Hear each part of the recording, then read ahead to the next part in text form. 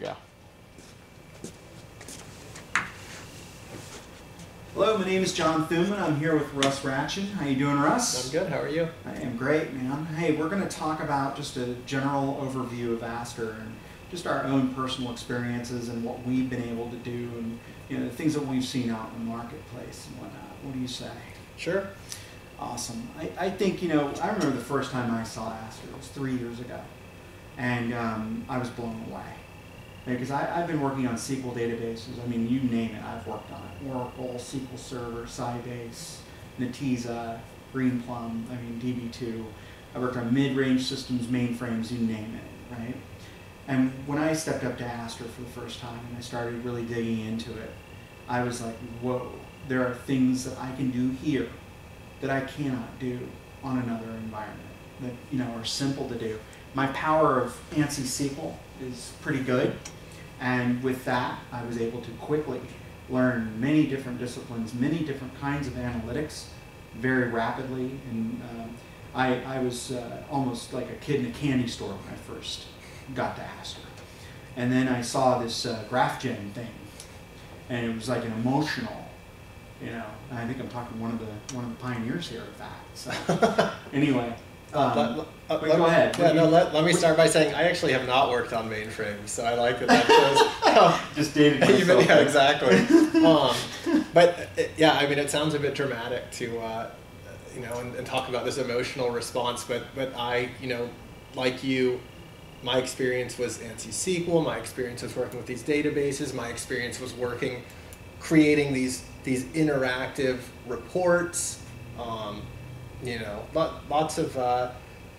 Lots of joins, lots of unions, all your good SQL stuff, indexing this and that, and yet you always found the brick wall. You always found this is as far as SQL can take me. What do I do next? And you can hack together options. But I had the same experience at discovering Aster when I came on board here. There's actually a way that you can break through this wall. There actually is this way that you can really combine this SQL reporting approach, which we all should be using because it's great at what it does, right? The language of business, it is. But then also using this programmatic approach, this way to do looping, recursive all these other kinds of things that SQL just can't do. And it's the combination of these two things. Right. It's the ability to really look at multiple records across a partition and be able to do intelligent things with them. Yep. The whole npath, the SQL MapReduce function is about finding paths and patterns within multiple sets of records, right? Yep. And to me, when I first saw that and the ability to do that, I tried to mimic that in SQL, in the ANSI SQL, and in languages like .NET and C# and things like that. And it was just amazing what I could do with one command. Right? Absolutely, and you alluded to this too. Because you are spending less time on figuring out maybe methodology, it's opening doors for you to say, hey, this is, k-means is applicable here. GLM or decision trees is applicable here. And rather than spending all your time researching, well, where do I even start with starting to run this? You actually have this out-of-the-box decision trees function or this out-of-the-box k-means function that just plugs into this SQL MapReduce syntax. And right? because I'm familiar with SQL, and the language to invoke these analytical functions is very close to SQL. My ability to get there quickly is there. I don't have to know how to program in Java to invoke a k-means function. I just call it, I understand its predicates, and I apply that to my data source, and out comes my answer. Yep. To me, that enables the analytically nimble organization. I think that's critical. Yep. The ability to exploit data, I think, is probably the most important thing that an organization can do today. And I think that's what Aster gives people. It removes all those technical barriers that were there. And trust me, my 25 plus years I call myself a programmer analyst even today. Believe me, if I could have had some of these functions, even 7, 8 years ago, it would have been a huge time savings for getting things done. Absolutely. I'm kind of a hacker at heart, so when I would run into these brick walls previously, I would invest the time to say, okay, well, I'm going to try and use Java or Perl and get around this and manipulate this and feed my results in here, and so 6 days later, exactly, and then how does this start scaling? And you're right. It's like you get to Aster and you realize, I could have done this with a couple lines of code, you know, or Mm-hmm. it can be so much easier. Not to mention, you know, you've got we talked about pathing and things like that, but there's so many other analytical genres that are involved in Aster. You know, you got text, you got stats, you've got, you know, clustering, you've got graph. You know, all these different things that are all invoked very similarly. And then if you can master one, it's really more about mastering the context of the analytic and understanding when to apply that analytic, and less about the technical barriers to get there. Yes. And that, to me, is the most critical thing about Aster.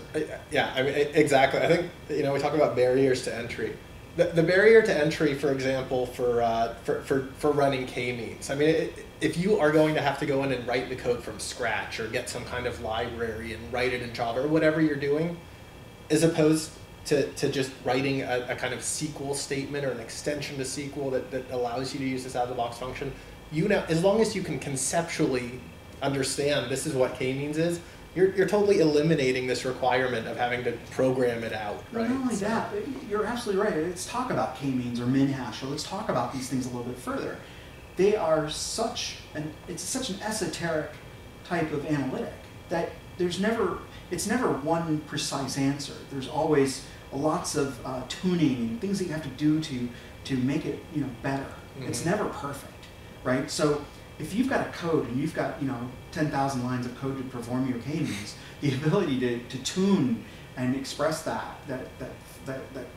complexity is just an enormous task, right? With our situation, you change a few predicates or you prep your data differently, and you've got a different result. And that, I think, is one of the most interesting things about it. Totally, and that's this concept of iterative analytics and being able to just run these things. You know, run it, change something, run it, change something, and you really can do that. And it becomes discovery, and it's not, I need to go back into my code and who knows what programming language you're using, but do I need to compile it again? What do I need to do before the next run? What lines need to be changed every time? Now you do just have this, you know, relatively limited set of parameters that you can focus on and do all the tuning each time between runs. Absolutely. It's really, really powerful, because I feel that if you can flip that 80-20 rule, where 80% of your time is used in data load and prep, and 20% of your time is used for actual analytic development. Because here's the thing. Wall Street doesn't come to a company and go, how many lines of code do you have? We're going to value you on how complex you are. They don't. They actually devalue you based on your complexity.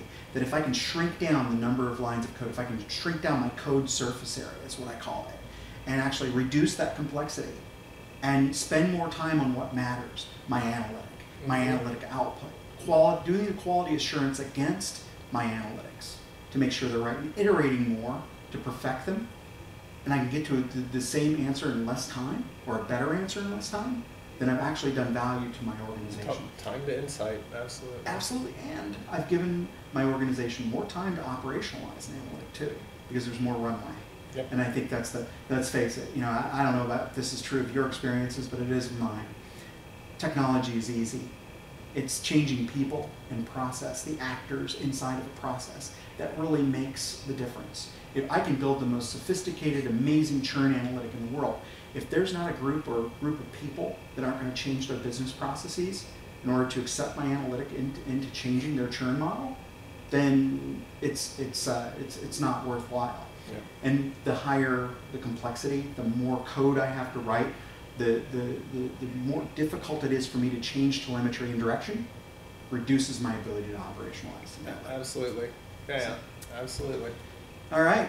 So, hey, Russ, this was a decent conversation. That's Aster. It was even better than decent. Was it? Yeah, it was. Hey, I got you this. Right here. I got you this because now you're a big shot on big data with me. Officially. And you've got to have a pipe, because big shots. You got to do this. This is important. So you can put bubbles in this. No tobacco. None of that weird stuff. I know I'm in California. Yeah. It's cool, but none of that weird stuff. Bubbles will do. Thank you, sir. Anytime, Russ. Thank you.